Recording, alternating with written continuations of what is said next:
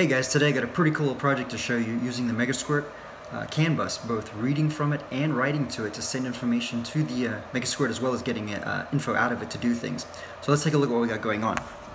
Right here is a Ford Fusion fan speed controller, and I'm trying to drive that to soft start a fan and do variable fan speed control.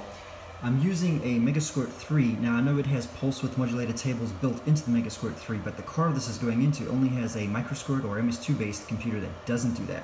So we have a temperature sensor here feeding into the Megasquirt, which then broadcasts over CAN. It's captured by this CAN transceiver and CAN controller, which goes into my Arduino, and it processes that information and decides how it wants to control the fan. So we're using lower temperatures here because obviously, this is not a running engine. So we have 77 here. I have the trip point set as 80. I'm going to put my hand on there, start warming up the sensor. And the reason I captured it through CAN instead of adding an additional sensor to the car is, well, obviously you don't have one less sensor, but you can also capture RPM, vehicle speed, throttle position, and you can make other smart decisions on how you want to operate the fan, which is pretty neat. So here we're about to hit a trip point, 80 degrees Fahrenheit, and there's a small delay timer, and then there it goes. Now we should see, and it picks up, and our fan is going. And I'm going to keep my hand on there for a little bit. Not sure if you can hear the increases as the sensor goes up. There it is. Our fan goes up, and we can monitor. We have the correct pulse width going based on temperature.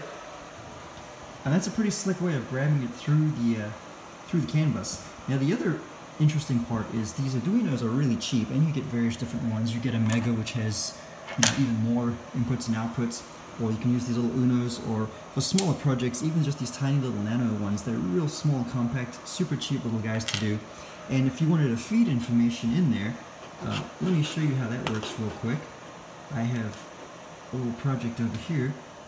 So I'm just hooked up a potentiometer to simulate 0 to 5 volts, which would be any sort of a sensor on your car. It could be temperature, pressure, a suspension travel sensor, something along those lines. And what I'm going to do here is I'm going to turn this here, simulating a change in the sensor, and look at that over there. You see how you're feeding it right into the Megasquirt.